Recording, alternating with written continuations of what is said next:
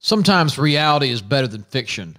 And this story is both the funniest thing I've seen happen on Wall Street in years and one of the best examples I've ever seen of regular traders getting the best of Wall Street billionaires. Now, unless you've been living under a rock, you've heard about GameStop recently, ticker symbol GME. Here's the chart. As you can see, this stock has gone absolutely insane, of about 1,500%, for years. This was a stock that traded down anywhere between $4 and maybe $10, $15. And it recently got a little bit of boost from both people gaming more during the pandemic and the launch of the PS5, et cetera, et cetera. Well, famed short seller, the firm Citron Research, came out with a report calling for this stock to be shorted, saying they took a short position themselves. Now, these are pretty influential guys. Normally, when they do this, a stock tanks, but that's not happened with GME. In fact, the stock went the other way. The reason? A bunch of kids with Robinhood accounts and a Reddit subforum known as WallStreetBets.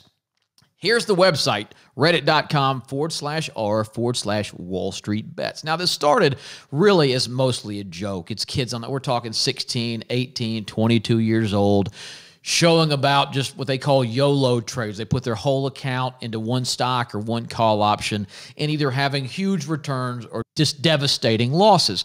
But the forum has grown, and now it's actually quite a force. In fact, as you see right here, there are 2.4 million what they're calling degenerates, meaning followers of this forum. And when Citron decided they were going to short GME, these guys said, all right, that's a big short position. Let's screw the guy. Let's buy the stock and push it up because there's less supply. And that's what they did. And they shot this stock up. Let me go in here. From $20 when they all combined forces and sort of pumped this stock from $20 to $40 in just about a day and a half. Well, that's when things really started getting interesting. You see, the owner of Citron Research then posted this to Twitter, saying tomorrow he's going to do a live stream, explain his case, explain why they didn't like it at 40. It's definitely going back to 20. And here's the line that got him. He said, buyers at these levels are the suckers at this poker game, in which someone made a pretty funny comment about him. However, as you can imagine, our degenerates over at WallStreetBets didn't take kindly to this, and then they all decided to go all in. They all piled their money, bought this stock up, and if he thought it was bad at 40, they shot it to $160. That's right, a stock that was $17 was now at $160. It's up more than 1,500% over the last 6 months. Now, this is what's known as a short squeeze. This is what happened with Tesla last year, if you watched that video.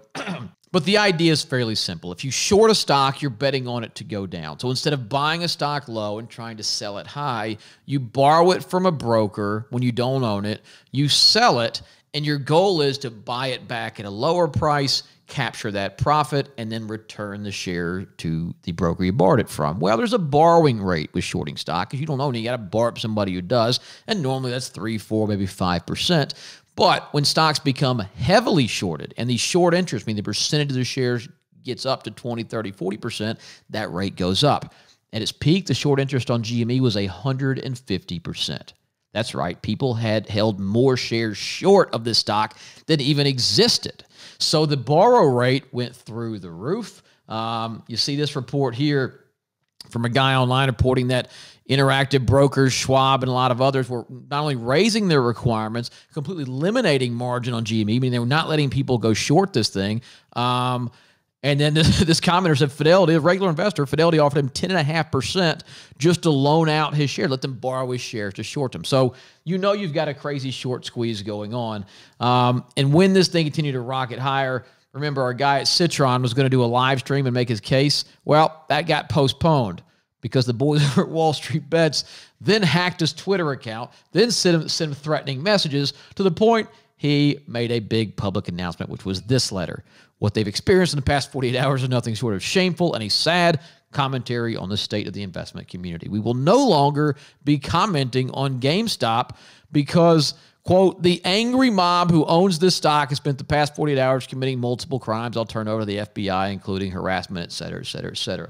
He even put a video in there where the guy's just basically whining about this. And to summarize it, this Wall Street fat cat cannot fathom that a bunch of kids with Robinhood accounts who know nothing, according to him, have bested him, and this guy has lost billions of dollars because of it. So, classic short squeeze, and maybe I've got a sick sense of humor, but to me, it's a funny story. And it's always, even if someone's losing money, it is refreshing to see regular, everyday retail investors get the best of Wall Street. And we're seeing this happen more and more and more. Folks, this is not the same market it was 12 months ago. This is not your daddy's stock market.